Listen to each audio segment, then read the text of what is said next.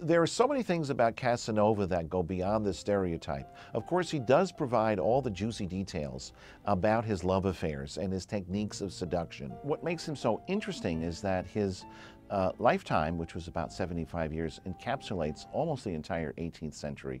So many famous people in it, so many storied love affairs, and so many encounters with geniuses. And in the process, Casanova himself became a genius. He was present at the assassination attempt of Louis XV at Versailles. He also became a frenemy of Voltaire and fancied himself a writer on Voltaire's level. At that time, Voltaire was one of the most prominent writers in Europe, and Casanova was a relative nobody, but in his mind they were somehow equals. He also got to know, because he was so good at ingratiating himself in courts, Catherine the Great of Russia when she was relatively young.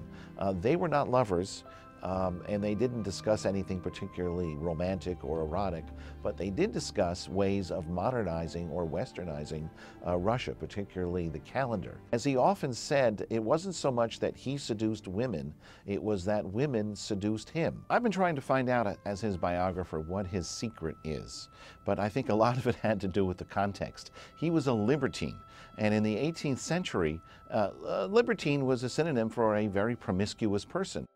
He didn't believe in marriage. He said he had 122 lovers. None of them became his wife. He never got married, and he always avoided marriage. And even people who were married really only in name, and that went double for Casanova. Part of it was that he didn't have a place in society.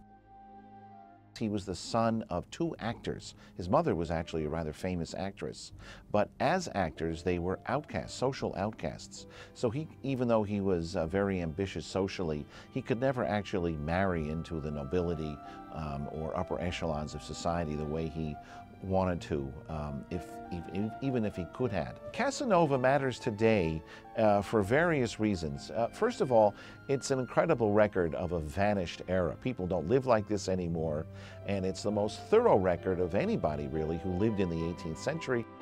There are a lot of other diarists from that era. People tended to keep very detailed, voluminous records, but Casanova doesn't have any sense of boundaries. He writes about everything, no matter how scandalous or distasteful, and the memoirs, which include all this, were not published until after he died.